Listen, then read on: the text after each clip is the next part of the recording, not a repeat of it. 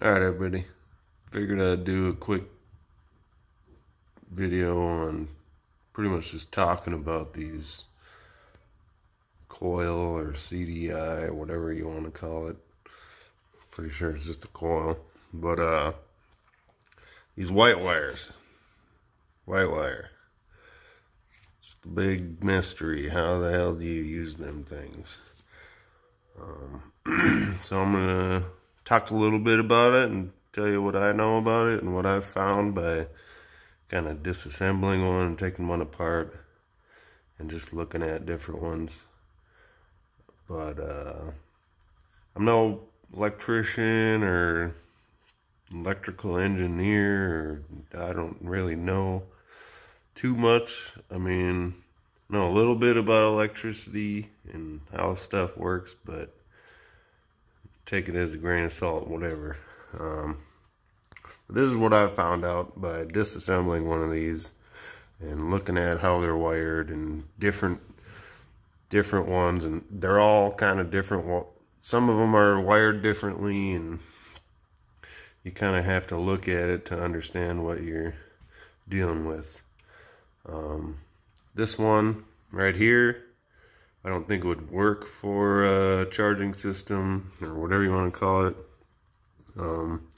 As you can see, the white wire is just connected right where the red wire is. You know, it's all one continuous coil of wire in there. One diameter, one coil of wire.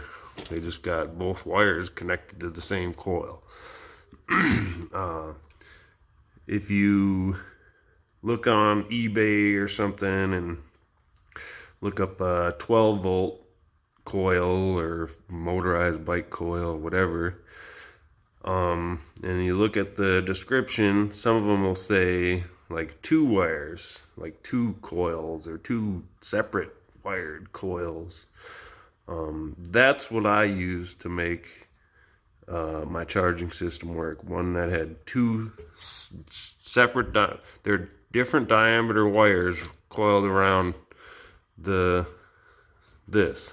You know, this is one continuous bar of metal that goes through, and they have it soldered right here, one end of the coil, and then it winds around a whole bunch, and they connect some wires here, and that what creates your electricity, the coil of wire. And you can buy some that have another coil of wire on top of this, or, you know, the standard CDI, or the one that creates the spark for the engine.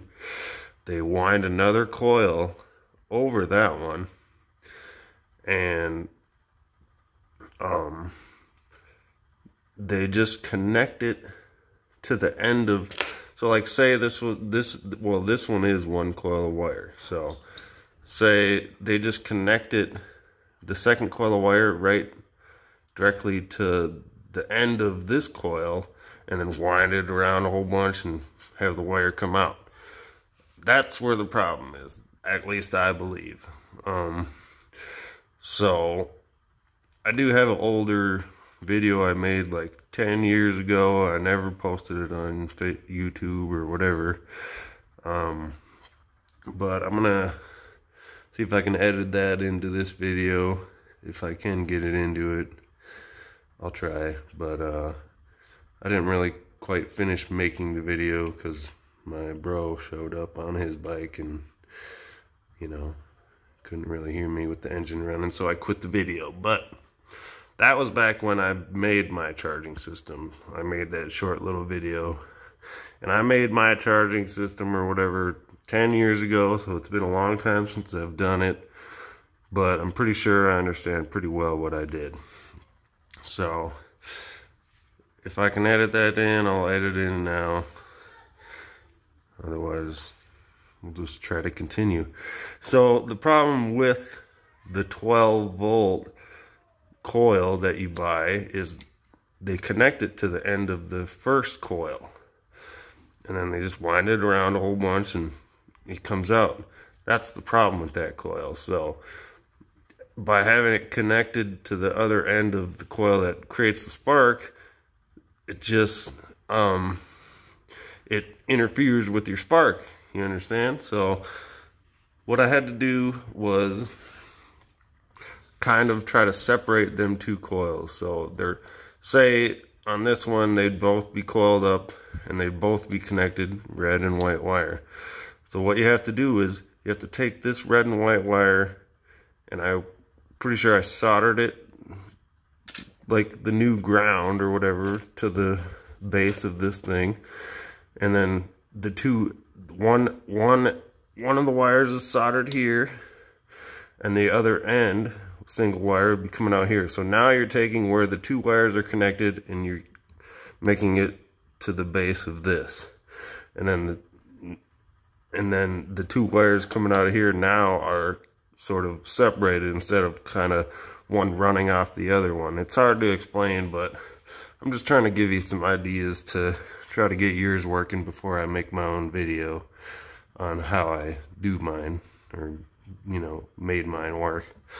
But you have to do a little bit of unsoldering and just a little bit of changing the wiring around, and you can get it to work. I mean, it still puts out AC voltage, so you have to get a rectifier and a regulator, whatever combo deal, and you have to wire your new white wire and the whatever black or ground wire you got coming off of here. That'll be one circuit to your charging system, and then this wire and the ground, or the base of this, will be your ignition system. It's could be wrong. I don't know really what I'm talking about. That's just what I did, and it worked. And I used I think like 10 1.2 volt batteries or something like that. They got to be the 1.2 ones, otherwise you just fry them out. I'm not sure. And I don't know what exact, I don't remember exactly, but rechargeable batteries, 10 of them. It's got to be 10 that equal to 12 volts. So pretty much if you find the proper voltage, AA battery, it'd be like 1.2 volt battery. Those are the ones you want. That's what I used, at least for my storage of the power, electricity, or whatever. And I pretty much had to isolate the AC voltage for the coil. Was, you know, because I tried to ground the battery to the frame and, you know, have everything one ground to the frame, and that didn't seem to work. So I had to take, you know, the black wire off the frame of this and the white wire that I isolated or separated, you know, not off the, it's hard to explain, but I mean, this is just trying to give you some ideas. So, but yeah, you can figure it out. Just look at these closer. Look at what you got in there. If you got two separate diameter coils of wire in there, which you can buy them, it says right on the ad on eBay for some of them, if you look up 12 volt coil, those ones you can, at least I made work to charge a 12 volt whatever power bank batteries, rechargeable batteries.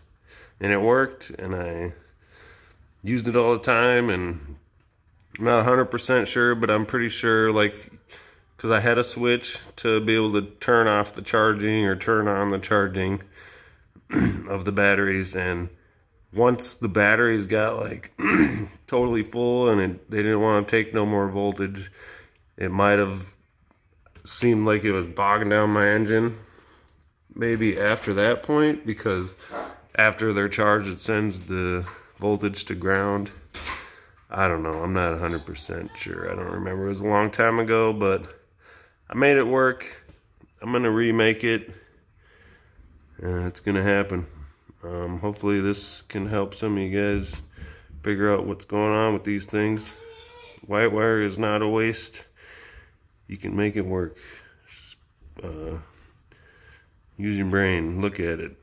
see what you see. I don't know. That's what I did. I just did what I thought was right, and by looking at what it had in there. This one just has one single coil of wire, and they're using it for both red and white, so that's not going to work. But what could work if you separate two different coils of wire, which you can buy the one that sits over here, and that one I guess works. Maybe, I don't know, I've never tried it, but what I had worked, and I know you can make it work too. You just gotta figure it out, I guess. I don't know. It's hard to explain. I'm not a fucking electrician, or sorry my language. Yeah, figure it out, man. You guys can do it. I'm gonna be doing it to this build, but it's still torn apart. You gotta strip it, strip all the paint, and I'm gonna repaint it. Once I get it all good, I'm gonna start on some of the stuff like, the charging coil and headlights and maybe some stuff like that. So, yeah, comment below if you have any questions. I'll try to answer them, but it's hard to, I'm not very good at explaining this kind of stuff. So, yeah, just look at it closely, I guess. Alright, thanks for watching. Good luck.